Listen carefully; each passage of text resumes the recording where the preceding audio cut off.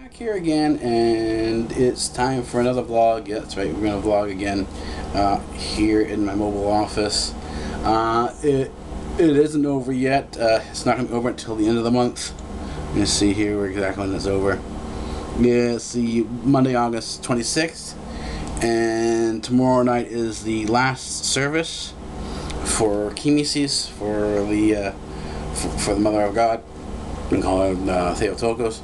And so tomorrow night will be the last. Tomorrow night and tomorrow morning will be the last time I'm in church for these type of services.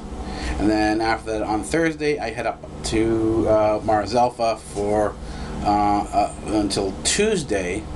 That's into September for a bit of research up north. So that's what I'm going to be doing. And well, on the sort of the back to school front, on the studying front, things have been going well. I've been doing my reading. It's a little bit difficult, so the first thing I have to do is I have to use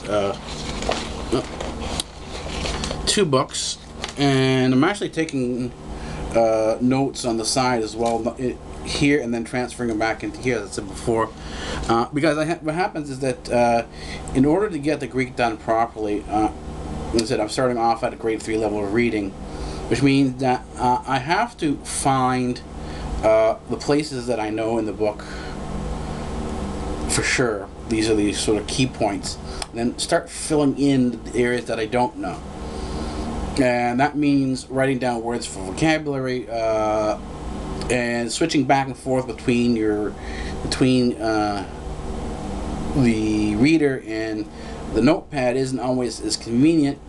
Plus, I want a way to sort of study again as I'm transferring notes, sort of a way to increase my study. And I realize that when you take your notes here in the paper form and you transfer them back into your notebook here on the SmartPad, that's a sort of a way of studying again. So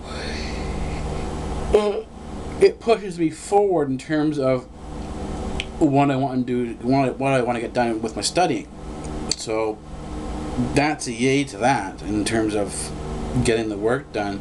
Other things I've been looking at, I'm still trying to straighten out my browser situation on here. Some browsers have some functions that I like, some browsers that have functions that you know, other features that I like. In other words, I have Firefox for all the desktop sites. I have Opera, which was good for the mobile, but it's starting to slow down now on certain sites, particularly Tumblr. It's really slow on Tumblr. So I'm trying Opera Classic.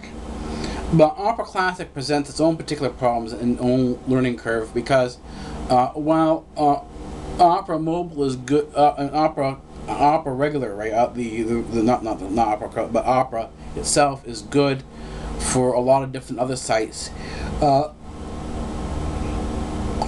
It does have a speed issue, where Opera Classic doesn't have a speed issue, but it does have certain problems loading. I'll give you an example. I was on Tumblr today. I was trying to log into Tumblr. The problem was it didn't come up with the icon or link to sign into Tumblr. It just had a link to sign up to Tumblr. And that presents a problem when you're trying to log into a service that you need on a mobile platform. If you can't sign up, can't sign in, but you can only sign up. Well, what's good? I've already got an account with Tumblr, so there's no point in signing up because I've already signed up. I realized that you actually have to type the URL to log in order to get the login thing. But when I did type in the login thing, it popped up, but part of the page was missing, and that was the part where you had to type in put in your username and your user ID. I mean your password.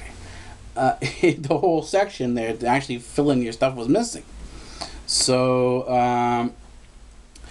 I have to, when I get back to my office tonight, to my library where I have a good Wi-Fi connection, or a good internet connection, I have to sort of resolve these sort of signing in issues.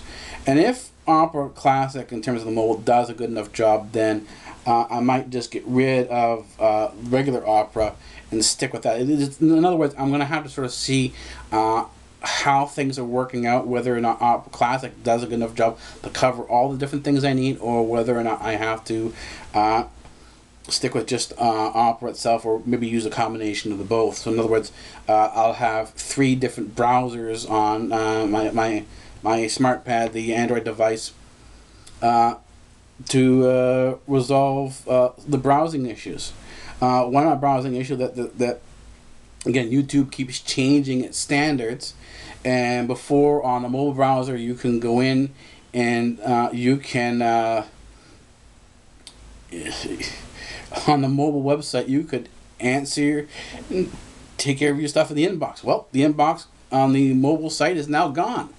You can't answer any email. You can't check your inbox on the mobile site anymore, and that's kind of a disappointment, because that was one of the functions of reason why I use the mobile site over the app, because the app doesn't always load the sites properly, and you couldn't get the app wouldn't allow you into your inbox. But now the app, I still have the app on here, even though it upgraded, and even though it was supposed to upgrade. And the problem with the upgrade here for the YouTube app is that more often than not the connection times out, and it says no network connection found.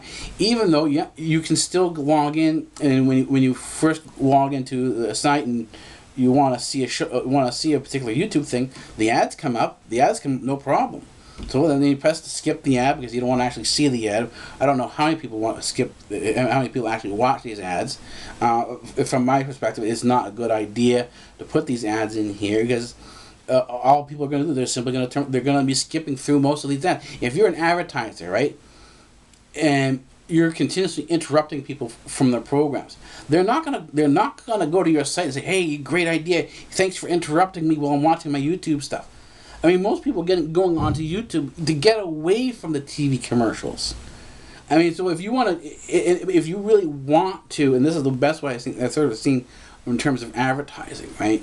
There are a lot of vloggers out there. There are a lot of vloggers, and vloggers can and will honestly review things. So if you want product placement inside of YouTube, find people, vloggers on the internet.